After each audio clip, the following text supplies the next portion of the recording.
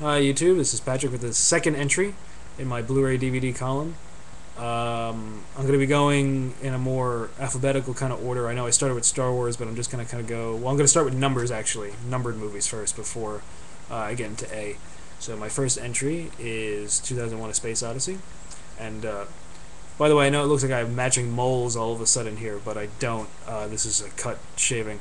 Um, but anyway, 2001: A Space Odyssey. Considered a classic by film critics, you know, respected film directors, writers. Um, I had seen it a couple of times growing up, in passing, not the whole thing straight through. Partially because my family didn't really enjoy it. My grandfather saw it actually in the 1960s in Dallas, Texas, and he walked out of the theater.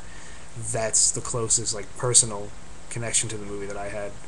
But it was $8, so I picked it up. I figured I'm a film snob. I should have some Kubrick movies. Um, so yeah, I picked it up. And the good news is that visually, this movie is stunning on Blu-ray. They took it from a 70 millimeter re-release print of the film, which is I think second highest quality to like an IMAX film. So basically, the movie looks like it was made yesterday, as opposed to 1968, which is, I mean, that's what Blu-ray can do um, when it's at its best. Now that's the good news. The bad news is a more personal thing. That I sat through the movie's 2.5 hours, and while the visuals were awesome and everything with Hal was awesome. By the way, my little webcam, camera there is looking a little like Hal, which is starting to bother me. But anyway, um, yeah. So that I liked. I kind of understood the idea of like rebirth and stuff like that was going on, some evolution. Um, you know, music was great, um, but I don't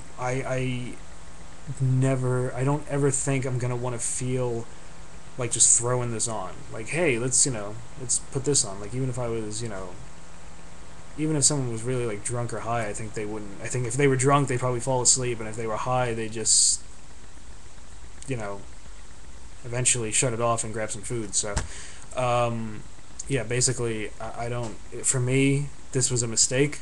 I'm not gonna recommend or not recommend stuff to you guys on here because it's a different recommendation than going to see a movie. This would be recommending to actually buy something and put it on your shelf. I don't want to do that. That's not. But I will just say, for me personally, this one was a mistake. Mistake for me. And do not blind buy this. This is something, if you're interested in seeing this, rent it. Or, find it online or something. Borrow it from somebody before you buy it. Because this might not be for you. Now, I mean, I can watch any kind of movie. And I have a couple other of Kubrick's films, but just... even like some of the stuff in the Terrence Malick film Tree of Life this year, there was some stuff in it that just reminds you of 2001. Some real gorgeous stuff, and the movie really is. This movie, it really is gorgeous, but it's not enough. Not for me. Not for me to just throw it on. It's just boring. You know, I could, I guess, have an intellectual conversation about it and about what goes on in the movie. But I'd rather talk about something else. I know I'm probably gonna get some dislikes, but what are you gonna do? That's my personal opinion on this. Let me know if there's any. If you want to comment and say what you thought about it, why you love it, or just ask some questions or something like that. Go ahead. All right, I'm gonna wrap this up. I'm gonna be back on Monday with the Dexter review. And then I'm going to do the next Blu-ray one. It won't be the next alphabetical in order one because I'm getting 2 new Blu-rays next week.